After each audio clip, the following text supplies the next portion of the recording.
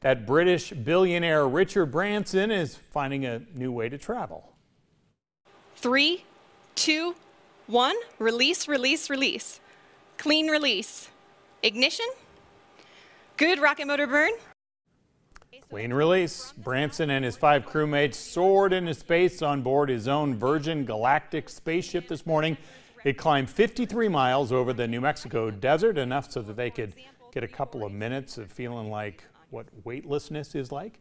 Then the craft glided to a safe landing on a runway at his spaceport. Branson's the first person to blast off in his own spaceship.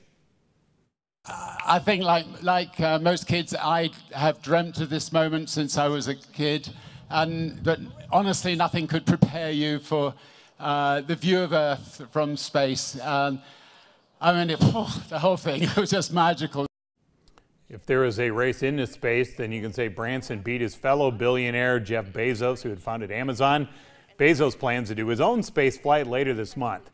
Now, Virgin Galactic Space Tourism Company plans to start taking paying customers into space next year. Already taken more than 600 reservations for tickets, although those tickets are $250,000 apiece. It's also announced a sweepstakes where you can try to win 2 tickets for a future flight.